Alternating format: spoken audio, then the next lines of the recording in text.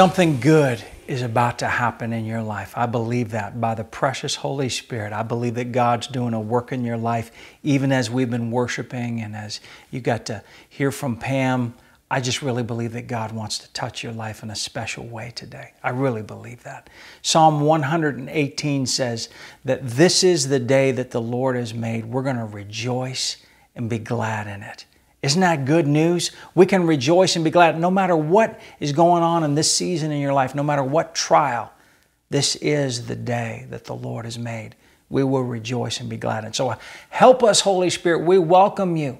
Lord, right here, right there. Holy Spirit, you're everywhere. You're like touching our lives as we magnify your work, as we magnify your help that Jesus commissioned you to bring into our life. We believe we receive right now the goodness of God in our lives in Jesus' name. Thank you, Lord. Amen. Oh, we're going to be going on to part 2 of There's a Fire. Now, let me just give you a quick review because this is so exciting, but we're building on some principles, some very strong foundations about the fire of God, the baptism that Jesus brings into our life. Isn't that right? Matthew 3, verse 11, Jesus is the baptizer who baptizes us with Holy Spirit and fire. And here's what we're learning. In review, here's what we're learning. The baptism of Holy Spirit and fire will bring into our life illumination, but then elimination, which we're going to talk more about today.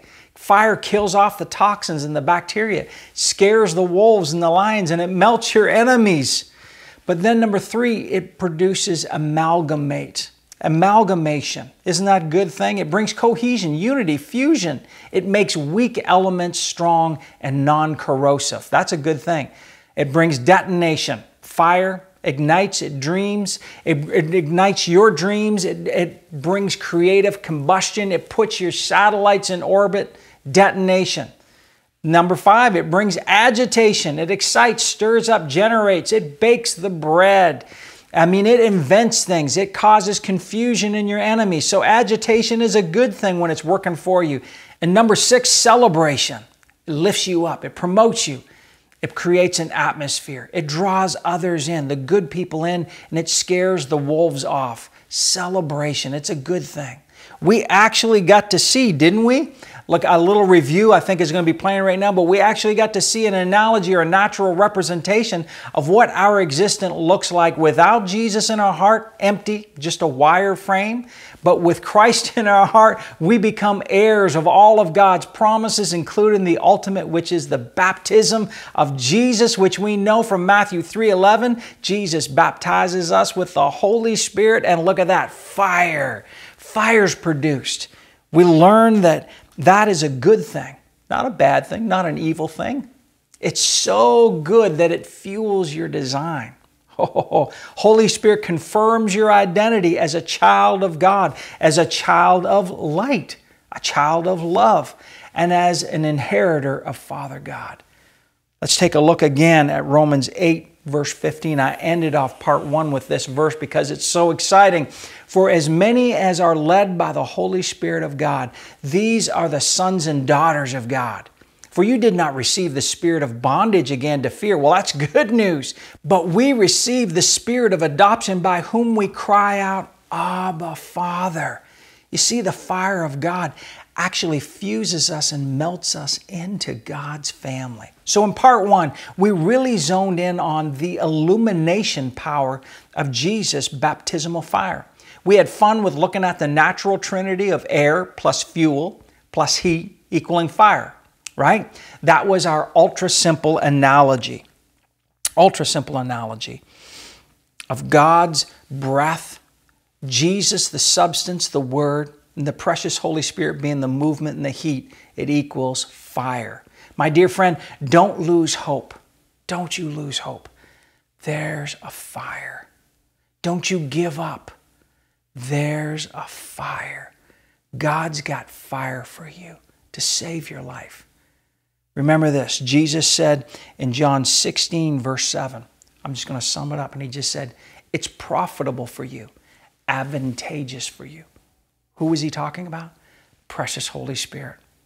The baptism of the Holy Spirit. It's profitable for you, he said. His disciples were sad. He told these sad, depressed disciples, guys, it's so good for you that I go because then I'll be able to send the Comforter. You see, then when Jesus died on the cross and was broken and was pierced, then he had access not just to be with us, but to be in us. And when he could be in us, then he could welcome the baptism of the precious Holy Spirit, and not until. So you got these sad, depressed disciples standing right beside Jesus. Jesus wants to baptize us with the Holy Spirit and fire. Think about this. The disciples had Jesus, but yet they were so fearful. They were doubtful. Even Judas basically abandoned the faith with Jesus in the room. He betrayed God with Jesus in his life. How does that happen? How does that? See, we need to ask, how in the world could that happen? How could Peter betray Jesus with Jesus in the room? No fire. How do you doubt Jesus when Jesus is standing right beside you? No fire, no heat, no movement, no activation of the Word. See, the Word, it's good to get it in your heart, but it must be activated. Even Jesus said, man can't live by bread alone, but by every word that proceeds. Something's got to move the Word. Well, that's the ministry of the precious Holy Spirit. The other 11 disciples, remember, they dearly loved Jesus and they wanted to do right. They so desperately wanted to do right. Peter even said, I'm going to lay my life down for you, Jesus. But without the movement of the Holy Spirit on the word that he had given them, there was no fire in their life to stand. So what? So they ran. They all deserted Jesus in his hour of need. They scattered like fearful little bunnies. No, not one lion among them. Why? Only God's fire awakens the lion of the tribe of Judah on the inside of you. Oh. So get ready. I want you to get ready right now, because I told you that fire illuminates, but now in part 2, I want you to see the good side of how fire eliminates. See, that's right. There's a fire. The fire of God that eliminates, destroys, and casts down. You're like, oh, well, I knew we were going to get to the part where fire is kind of consuming and dangerous. Oh, some of you, you're already being tempted to think religious on me now. Oh, that sounds terrible, Pastor Stephen. The elimination, fire consumes, scary. But is it really scary? Is it really? If you were out in the ocean swimming and a white shark about 15 feet long started circling you, would you want the problem just illuminated, or would you want it eliminated also? I'm going to be honest with you. I want that shark gone, eliminated. If the doctor said you had a disease in your body and she had no solution for you, would you think it terrible for that disease to be completely eliminated, destroyed, and brought to nothing? I think you'd be pretty excited. If you had a thief trying to steal your family's money, your identity, your home, your safety, would you be interested in the fire of God that fights against your enemies? I think you would. I really do. I think you would. And if a lie or an accusation is trying to destroy your name, your reputation, wouldn't you want the fire of God to destroy and consume that lie? To destroy the demonic strategies of coercion and extortion waged against you? I think you would. I think it would be comforting to you to know that God's fire is working on your behalf, producing elimination. And if you don't, if you're sitting there saying, no, I wouldn't want God to interfere with something like that. Well, my friend, you really do need Jesus to illuminate some self-worth in your life. 1 John 3, verse 8. For this reason, the Son of God was manifest, to destroy the works of the devil. I got to read it again. For this reason, the Son of God, Jesus, was manifest to destroy the works of the devil. You've heard me say this before, but Jesus came, the Word came to destroy the destroyer. Can you just think about that? Jesus is the destroyer of the destroyer. That's a good thing. Praise God. That's great news. But how does Jesus do that? Well, with His holy fire. The enemy, the devil, he's fire intolerant. Imagine that. He promotes tolerance of all evil, but he can't tolerate fire. Maybe that's why he needs you to be afraid of the baptism of the Holy Spirit and fire. Did you ever think about that? Maybe that's why he wants you to be religious about the thought of Holy Spirit and fire, because he's okay with the steel wool being over here. He's okay with Jesus being in your heart as long as Jesus in your heart is never activated by the movement of the precious Holy Spirit. It's Jesus who said, man can't live by bread alone, but by every word. Remember, John 1 says, in the beginning was the Word was with God, and the Word was God. Jesus is the Word. Jesus said, man can't live by bread alone, but by every word that moves, that proceeds from the mouth of God. There has to be movement for there to be fire. Psalm 68, verses 1 and 2. Check this out. Let God arise and his enemies be scattered. Let those who hate God flee before him. As smoke is driven away, so drive them away, the enemies. As wax melts before the fire, so let the wicked and the guilty perish before the presence of God. Can you see that? That God's presence is a fire. Now, God welcomes you and me as children of the Most High God into his presence. That's where we want to abide. I mean, Psalm 91 says that it's our hiding place. It's a secret place for us to live, to abide. We were designed for God's fire, for God's light, for God's love. But the enemies hate God's fire. God is not willing that any should perish. I want you to remember that. No one. Nobody. You have to choose to be on the losing team. Did you know that? John 3, verse 17. It's not quoted as much as verse 16, but listen to this. For God did not send his Son into the world to condemn the world. See, Jesus didn't come to condemn the world, but that the world through Jesus might be saved. He's the Savior. And as we've already established, 1 John 4 verse 8 says that God is love. C.S. Lewis, the famous author, he wrote Chronicles of Narnia. He was once a self-proclaimed atheist, and he hated, loathed God. But then the fire of God consumed both his hatred with love and his doubts in the intense fire of genuine faith. And he became an amazing born-again Christian and activated by the Holy Spirit to produce so many great works that inspired millions upon millions, and still to this day, with the truth. You see, faith does truly move mountains, even if it has to melt them in the process. Let me remind you again of what we just read. Psalm 68, just verse 2. Listen to this.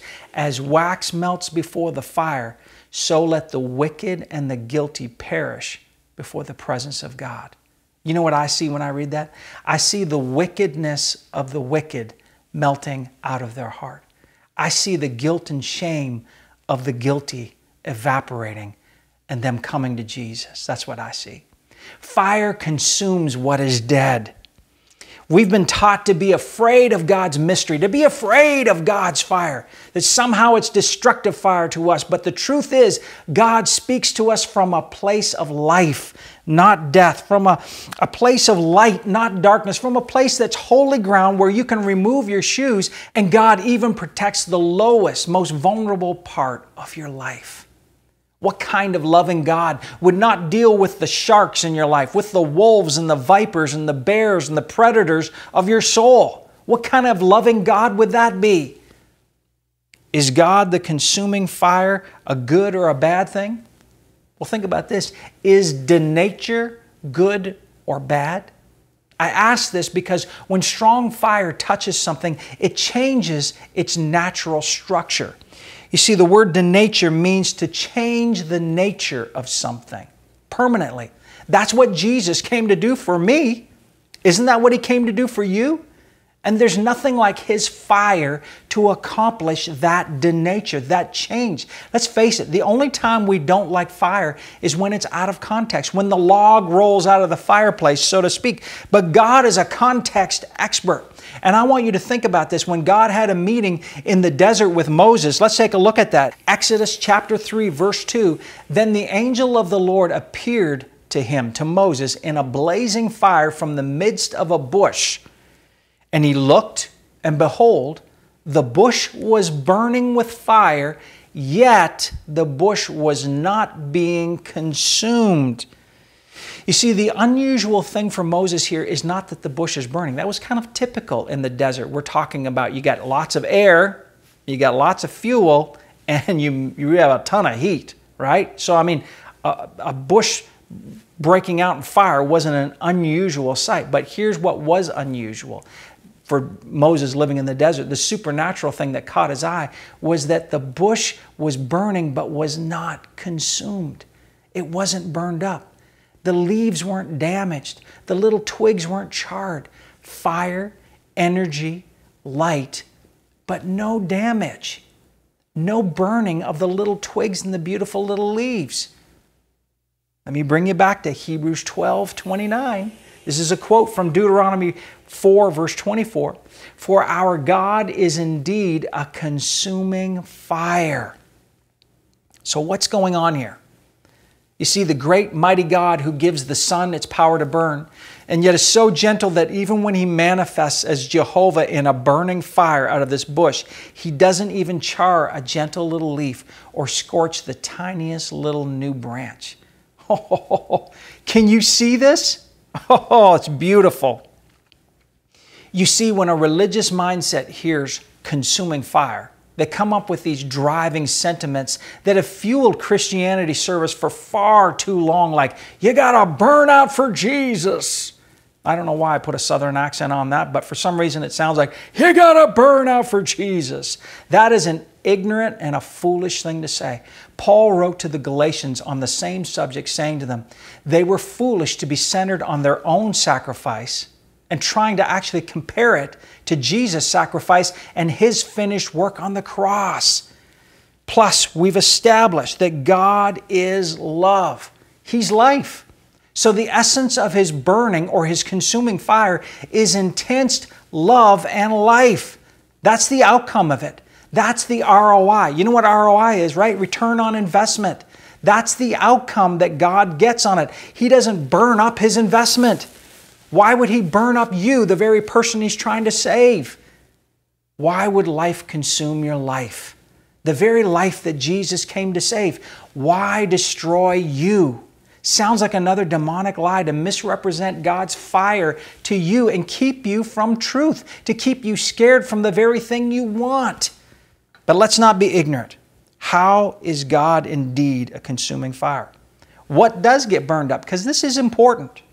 1 Corinthians 15, verse 54. Death is swallowed up in victory. Now that sounds pretty consuming to me. Are you okay with that? Are you okay with death getting swallowed up by victory? That's pretty consuming, and I like it. I like that picture. How about Romans 8, verse 2? For the law of the Spirit of life in Christ Jesus has made us free from the law of sin and death. Well, look at this. The law of life triumphing over the law of sin and death. Well, that sounds pretty consuming again. Are you okay with that? Do you like that? I love it. Are you good with God being a fire in your life and burning up the sin and the death so that you can walk free from the curse, enjoying the law of life and the blessings in Christ Jesus? Doesn't that sound good? Oh, I love it.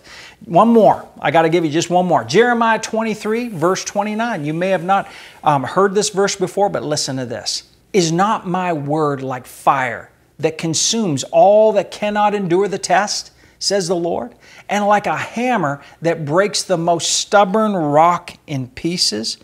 Oh, my friend, this is getting exciting. God's fire consumes the junk that can't stand or endure the test. You know what it is, don't you? The loneliness, the depression, the bitterness, the unforgiveness. God's fire consumes the jealousy, the envy, the lust, the sickness, the confusion, the lies, the deceit, the fear. That's a big one. The powerlessness. God's fire consumes the disorder, and that's good. So let's take our fire formula from part 1 and do something just a little bit different.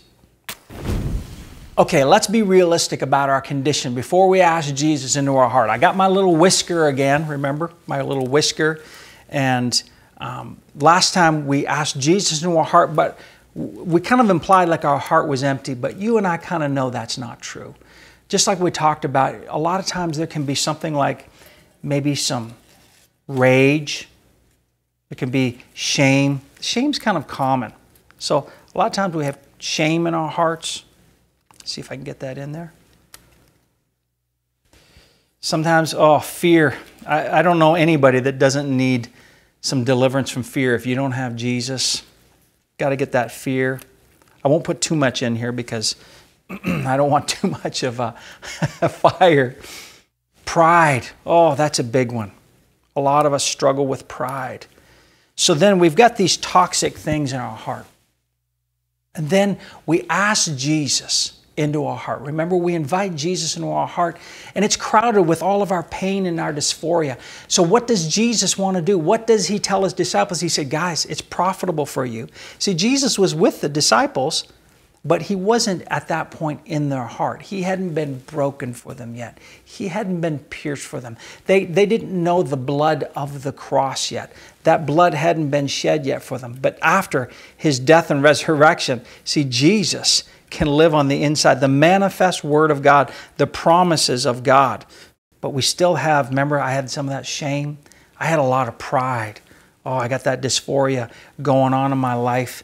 And Jesus comes in and He fills that place in our life.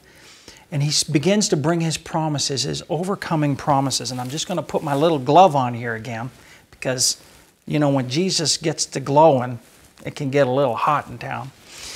And so I've got Christ in my life now. Remember though, I still got that fear. I still got some of that pride and arrogance. I still got some toxic stuff going on the inside of me.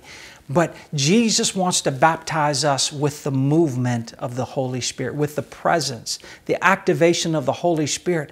And so we bring Jesus, suddenly, just like Jesus had to be activated for ministry, we bring the activation of there it is. Look at this. We get that going. We get that fire happening. And oh, yeah. And I can feel the heat already. And it's starting to burn up. I don't know if you can see it, but it's starting to already burn up my shame.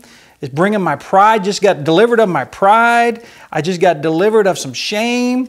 It's burning up. It's coming out. And Jesus, I just keep activating that precious Holy Spirit, working with the Word of God in my life. And I get saved and I get delivered of all of that junk. I get delivered of all of that pain. You know, that thing is burning around 700 degrees Celsius. It doesn't look like, this gigantic fire, but it's hot. I can feel it on my face. But man, so can my pride. My pride can't stay. My pride can't stay in that flame and that fire. And so it's a beautiful thing to have God's presence in my life, to have God's precious Holy Spirit ignite the promises of God in my life and set me free. And it's exactly what Jesus told His disciples. He says, Stephen, it's profitable for you that the Comforter, the Holy Spirit, come because He will lead you. He will lead you into all truth, activating the truth. But how? Holy Spirit activates, ignites the truth, the Word of God. And that's a consuming fire, my friend. I see sickness burning up in your life right now as the precious Holy Spirit baptizes and touches the promises of God. Remember 1 Peter 2:24, by Jesus' stripes you were healed. Well, how do we activate that promise in your heart? You hold the promise in your heart, and then precious Holy Spirit comes along and begins moving it, begins moving the promise in your life and activate it with His electricity, with His goodness. I see chaos, confusion, and hatred being consumed out of your life, out of my life. You see, there's a fire. There's a fire ready to eliminate all the junk, the trash, the brokenness, the waste in our lives. You can invite the baptism of Jesus, which is the Holy Spirit and fire. When you welcome Jesus into your heart, you have every legal right and spiritual right to His baptism. But you got to want it. I'm trying to stir up your appetite to want everything that Jesus has for you. Ephesians 1 verse 14 says this, the Spirit is the guarantee of our inheritance. The Spirit of God is the inheritance, is the guarantee of our inheritance. And when you fully receive His baptism with the Holy Spirit and fire, you are operating the very same way that Jesus operated on earth. Did you know Jesus had to be anointed? Jesus did no mighty works on earth until the moment He Himself was anointed with the Holy Spirit. Luke Chapter 3, verse 22 says, and the Holy Spirit descended in bodily form like a dove upon Jesus. Well, He was at 30 years of age at that point. Not until Jesus received the Holy Spirit activation did he begin doing ministry and, of course, destroying the works of the devil by healing people, casting out devils, curing diseases. Look, in the next chapter, we see this. In the next chapter of Luke, Luke chapter 4, verse 1. Then Jesus, being filled with the Holy Spirit, returned from the Jordan and was led by the Holy Spirit. Oh my goodness, did you just see that? Then Jesus, being filled with the Holy Spirit, was led. You see, the baptism of fire empowers Jesus' results. Even Jesus didn't get Jesus' results until he was filled with the baptism of the Holy Spirit. You know the chemistry of fire. Air plus fuel plus heat equals fire. Of course, God had a timing. Look, God has a timing when he wants to pull the trigger on power here on this earth. He had a timing. He could have anointed Jesus at 21. God could have anointed his son at 25, but he chose that age for the perfect manifestation of the Word of God on earth mixed with the fuel, the movement of the precious Holy Spirit. And then suddenly Jesus began destroying all the works of the devil. John the Baptist, he didn't even want to baptize Jesus because he felt unworthy. He knew Jesus didn't need to repent, but Jesus did need to posture himself in obedience to the Father's order to trigger the filling or the baptism of the Holy Spirit. Then there was fire. Suddenly, crowds gathered around Jesus. Suddenly, the sick were healed. Suddenly, demons ran where before they probably didn't. Acts 10, verse 38. Listen to this. How God anointed and consecrated Jesus of Nazareth with the Holy Spirit and with strength and ability and power. How Jesus went about doing good and, in particular, curing all who were harassed and oppressed by the power of the devil, for God was with him. You might be thinking, well, that's Jesus. Jesus is perfect. I'm not perfect. But you see, that's what Jesus gave us on the cross. He gave us his righteousness. The Holy Spirit is the very guarantee of that inheritance. That's Ephesians 1, verse 14. The Holy Spirit confirms our status in Christ Jesus as being the righteousness of God in Christ Jesus. Pray this with me and activate a miracle in your life and in your heart. Only you have the authority to welcome the Savior and the baptizer Jesus into your life. He alone is the way to God's deliverance and freedom. Pray this. Dear Lord Jesus, come into my heart. Take over my life. Forgive me of all my sins. You paid the price. You died on the cross for me. You rose up from the grave. Now baptize me with the Holy Spirit. Ignite the fire of life in me. Consume all that stuff that conflicts with your goodness. Let me be a light for you, burning with love, joy, and peace. I'm a child of God now. In your precious name, amen. Wow. I know you just recognized a shift on the inside of your heart. It's impossible to believe on the Lord Jesus and confess with your mouth and not be saved. You just inherited all the blessings of Jesus by believing in your heart and confessing it with your words. God honors your choice right now for Jesus, and He imparts life to you, forgiveness and deliverance and freedom.